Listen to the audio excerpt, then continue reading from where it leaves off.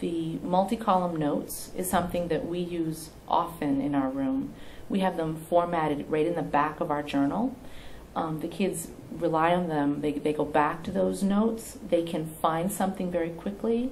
It's very organized, and it's very consistent. Every time they go to their multi-column notes, they're going to have a place for a formula. They're going to have a place for the vocabulary. There's a place to take notes, and there's a place to show how it works.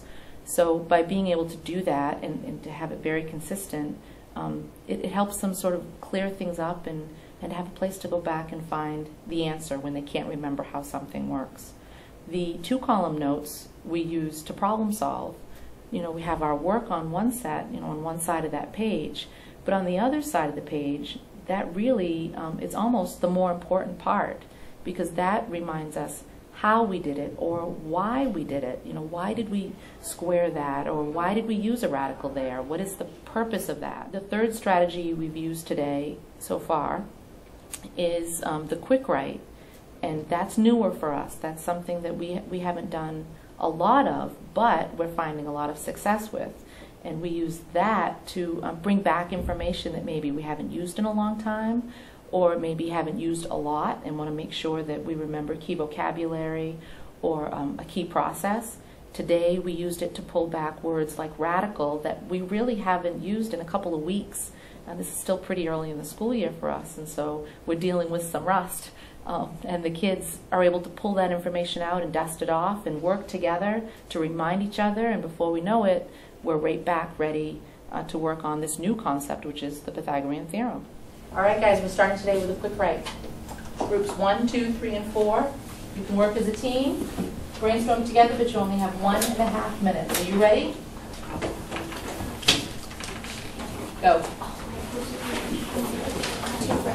Yes.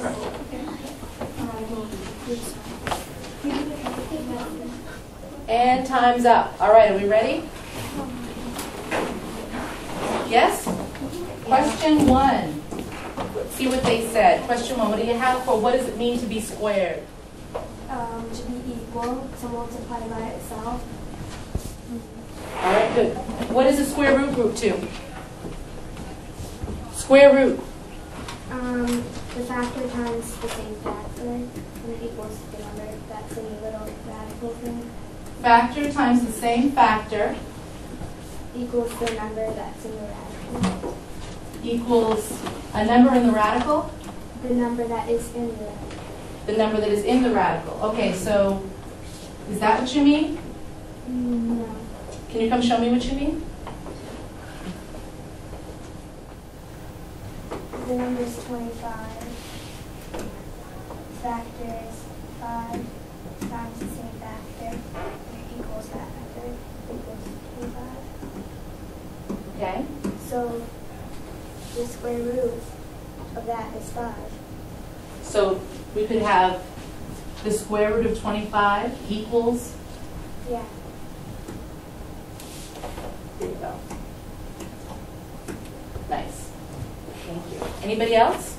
All right, so hopefully we all have some, a little bit of reminders now about some of the words we're going to need to work today. We're going to start out on the next slide, beginning our work with the Pythagorean theorem. How many of you have a memory of the Pythagorean? Right now, there are 4 steps that we use. We start by I do a problem. I show them how it works. And then we take the next step, and I do a problem, but they're helping me with the problem. Then we switch the roles. I help them with the problem, and then they take the problem on their own and they do the problem. So we're in a place right now where we're getting ready to sort of turn it over from them helping me to me helping them. That's where we are right now, but by the end of today, they'll be more independent, almost ready to be completely independent. That will be our goal. Yeah, sure. Yeah, we'll do that tomorrow maybe if we're ready. All right, so I have a 6-foot ladder. It pops out on the bottom 4 feet out from the wall. You have to prop it out 4 feet from the wall. And I want to know how high can I reach with that ladder. So we're going to use the Pythagorean theorem. All right, and what do we do with that one we don't know? Just keep it as a variable. That's the word I want. And we keep B as the variable. So how do I get B by itself? So if I subtract 16, Mariah, from both sides, what do I get? I know you're thinking the right thing. I'm just going to put the right words in the right order. Anthony. Find the square root. The square root. That's it. That's what we do to one side. What's the rule, please? You've got to do to the other. That's the rule. What's my unit? Feet. Feet. Squared? Is it feet squared? No. Why isn't it feet squared? Because we already undid the square. We undid the square. How are we doing with this? Good. Are we ready to try this? No. No? We work Yes. You can work with your partner. You can work in your group. That has to happen with every step you write. Make sure you show your thinking. The thinking goes with the steps, not after the steps. Okay? So take the time to do your thinking. Ladies, same with you. Make sure you're doing the thinking with your problems, okay? You've shown me the steps there, but I want to see it here. I want it to be really clear that the square root of this equals the square root of this. Or take the... 89 equals C squared. What's the other way to say it? We don't say radical it. We say take the square root. Yeah. Thank you. I'm going to print this one off for you guys. The green's not good. We're very fortunate. We have a number of technologies that are available to us, and we have a document camera in our classroom. We have an board. It's an interactive whiteboard in our classroom, and those two pieces of equipment have really changed the way that we can do things in our room. When I have a student who's working on something and they want to be able to show the class, they're not standing in front of the group with a small object. They go to the document camera, and the document camera projects it through our LCD projector right onto the whiteboard. We also can take pictures with the camera, not having to dig out something else. Boom, we push a button and we've got a picture saved that student then puts in their portfolio. We can do any number of things with it. Then we have the other, which is our interactive board, and that really has changed who's responsible in the front of the room. The kids come up and do the work. I'm there to help, I'm there to facilitate, but it's no longer my responsibility. We have color to help us highlight our steps. We can use the program, or we can search the web. We can use anything you can use on a computer. That is a computer screen. And so it just changes all access to everything. As long as we have power, we can use that board. And when we don't, we miss it. They could send me things. I can pull up anything because I have internet access for this. And they could send something and we could open it up and it would be right there in front of us.